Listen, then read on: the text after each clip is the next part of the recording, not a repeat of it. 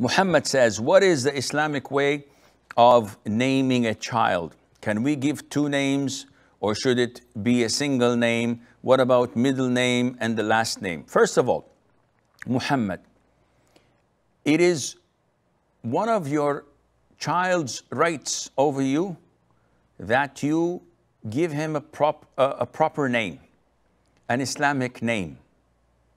I had students of mine with names such as Wolf or Lucas, or names of insects and reptiles. What is this? This is injustice to your child. You have to give the child a good and proper name. Nowadays we have these westernized liberal Muslims who avoid, to the best of their ability, any name that is Islamic. So a man is given a child and you tell him, okay, call the child Muhammad, call the child Zainab.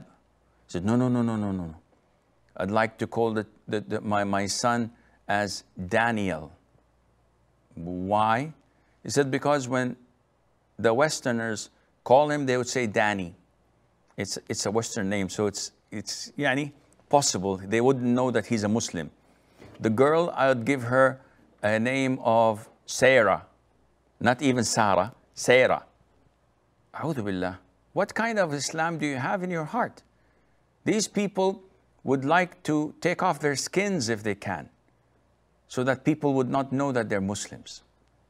And this is disgraceful. This is shameful. You have to give your child a name that he would be proud of and that he would relate to. So if you call him Sa'd, so when he grows up, you say, do you know who Sa'd is?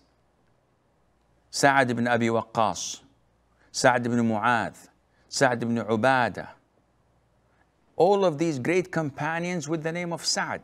He knows their history, he knows what they had done to Islam, and he would aspire to be like them.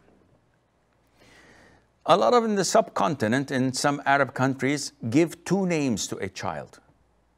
The first name by default is Muhammad, seeking the blessing. So my name is Asim, my father would call me Muhammad Asim. And his name is Muhammad Luqman.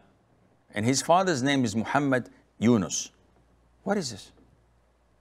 So you read the list of names and, okay, you're Muhammad and your father is Asim. No. My name is Asim. And who's Muhammad? I'm Muhammad. And what is this? This is confusing people. Give only one name for your child. Either Muhammad or Asim. And it has to be followed by the father's name. And then by the grandfather's name or by the family name. So my father is Luqman. My name is Assim Alhakeem. I'm known also as Assim Luqman Alhakeem. I can be Asim ibn Luqman. All of this is possible. But do not give so many ambiguous names, and definitely nothing to do with the mother's family. It cannot be in the child's name, because a man or a child that is born out of a legitimate marriage is only attributed to his father and forefathers, not to his mother's family, because this is only when the child is born.